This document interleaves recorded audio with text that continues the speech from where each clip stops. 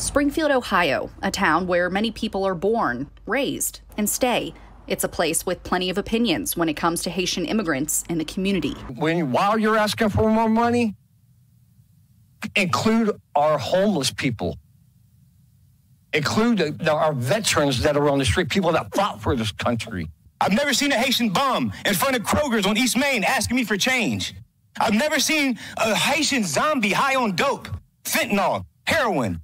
Never. You won't see it. Springfield is also a place where local leaders are working to dispel a lot of misconceptions. We have not received one dime for immigrants coming into our community. The homeless problem. I don't know of a single homeless Haitian in this town because they all got vouchers. We tell our kids not to bully one another, and I hear adults in our community saying the most hateful things. The very things we caution our children against. That's not the community we are. We are Clark County, Ohio. We are Springfield, Ohio. And that is not the community we want to be.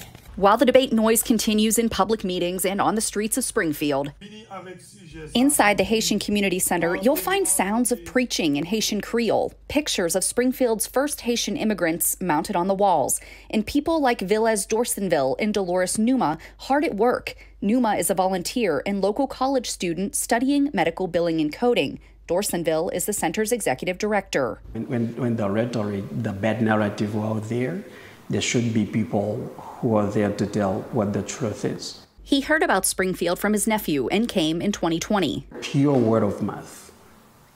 To my experience, I never know people paying people just to come here. Pure word of mouth. You are my friend.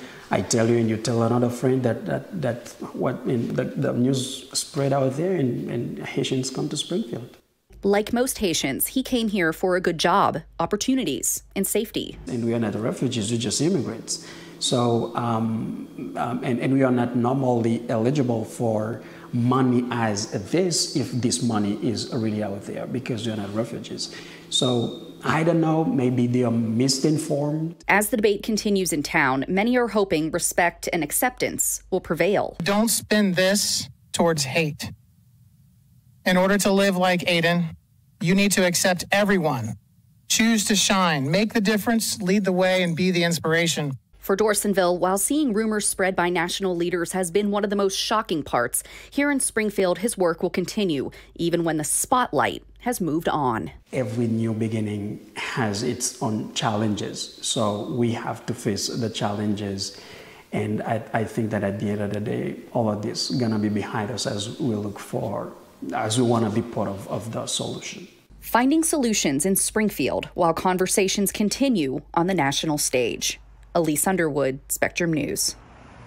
Thank you for watching our YouTube channel. For more stories in your communities, click the subscribe button right here. You can also download our app or watch us on TV for the latest information, balanced coverage, weather updates every 10 minutes, and more. We'll see you then.